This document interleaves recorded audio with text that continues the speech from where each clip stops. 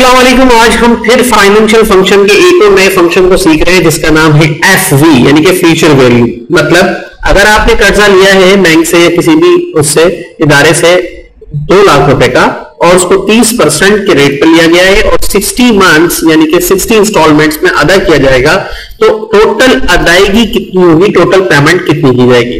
उसके लिए आपको पहले मालूम करनी पड़ेगी इसकी मंथली पेमेंट, देन आप इसकी मालूम करेंगे फ्यूचर वैल्यू।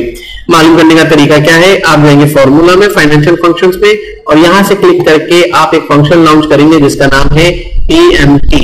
जैसे आप क्लिक करेंगे फंक्शन जिसका नाम पीएमटी है, तो यहां क्लिक करके रेट पे क्लिक करेंगे, एनपर पर क्लिक करके एनपर को रेफरेंस करेंगे और प्रिंसिपल वैल्यू पे क्लिक करके प्रिंसिपल वैल्यू को रेफरेंस करेंगे। इसके बाद आपने ये करना है, क्योंकि आप पेमेंट मालूम कर रहे हैं तो रेट को डिवाइड कर देंगे 12 से, तो ये इसकी मंथली इंस्टॉलमेंट मालूम हो गई। अब फ्यूचर वैल्यू मालूम करने के लिए आप क्लिक करेंगे फाइनेंशियल फंक्शंस पर और यहां से एक फंक्शन लॉन्च करेंगे जिसका नाम है एफवी।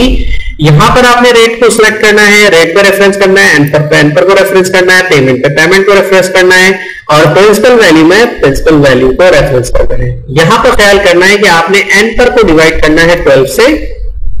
जैसे एनपर को डिवाइड करेंगे, ड्यूरेशन को आप 12 पर डिवाइड करेंगे और ओके करेंगे, तो यहां पर आपको वो अमाउंट पता चलेगा जो कि आप टोटल रिटर्न करेंगे। मतलब आप उसको रिटर्न करेंगे 2 लाख के ऊपर 6,84,000 तकरीबन 5 इयर्स के अंदर, इफ आपका जो अमाउंट है वो जो आपका इंटरेस्ट रेट है वो 30% है। तो ये तरीका है फ्यूचर वैल्यू मालूम करने का। ठीक है, इसको करके देख लें।